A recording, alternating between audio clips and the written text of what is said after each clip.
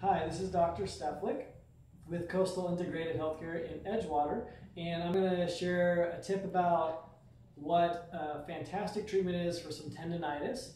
I've been having some of my elbow because I've been doing some more workouts with my Ninja Warrior training, and it wasn't getting better. I did a lot of other treatments, adjustments, and the one thing that's helping me is this. It's ultrasound. So our physical therapy assistant, massage therapist, is going to show how it actually looks, what the therapy actually looks like and what it does. I'll explain what it does.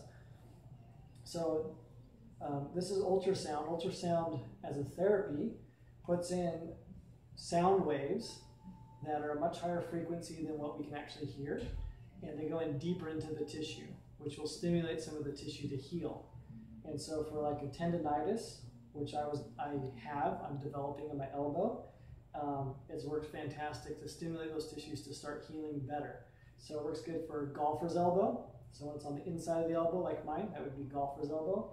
Outside of the elbow, also known as tennis elbow, plantar fasciitis, anywhere where you got some tendons or muscles, bicep tendonitis.